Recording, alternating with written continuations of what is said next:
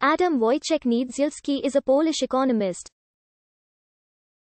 He is the former president of the National Health Fund and the current Minister of Health of the Republic of Poland.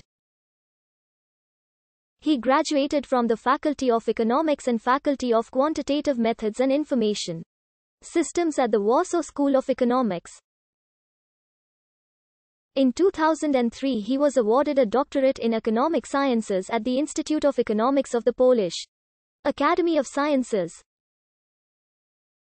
Niedzielski began his professional career at the Department of Financial Politics and Analysis of the Ministry of Finance, where from 1996 to 1998 he was involved in macroeconomic analysis. From 1998 to 2004 he worked at the Institute of Market Economics. From 1999 to 2007 he worked at the Higher School of Trade and International Finance. From 2002 to 2007 he served as an economic advisor to the Supreme Audit Office. From 2007 to 2013 he was the director of the Department of Finances in the Department of Controlling at the Social Insurance Institution.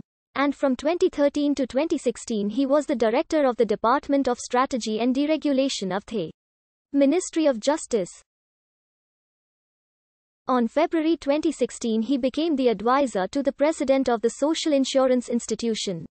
He acted as the Director General of the Ministry of Finance from November 2016. In 2018 the Minister of Health Łukasz Szumowski appointed him as the Vice President of Operations of the National Health Fund. In 2019 he became the President of the NHF. On the 18th of August 2020 Łukasz Szumowski resigned from his position as the Minister of Health. 2 days later, the Prime Minister of Poland Mateusz Morawiecki announced that Adam Niedzielski will replace Szumowski as the head of the ministry.